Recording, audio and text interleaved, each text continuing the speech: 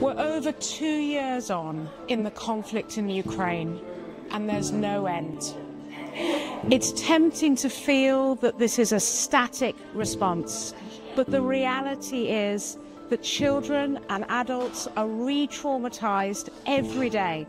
There is constant movement as people flee homes, as new fronts open up. They seek to return for more stability. The reality is everyone is deeply traumatized. Here in Dnipro, on an average day, there are 2 hours of air alert alarms. In places like Kharkiv, this is almost constant.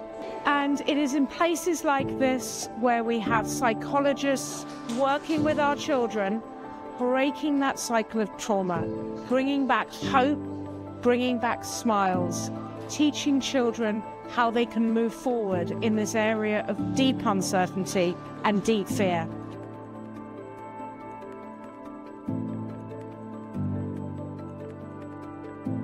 I'm here with Fede, who is 9 and has recently returned to Ukraine, back to Dnipro, after spending 18 months in Austria, where the family fled at the beginning of the conflict. So Fede, can you tell me what you're really enjoying about being at this center? Yes, in this center is für mich ist auch park.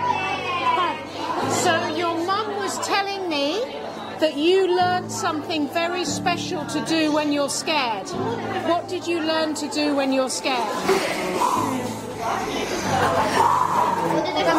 Big breaths. And does that help you feel strong again? Yes, brilliant. Thank you so much. Thank you.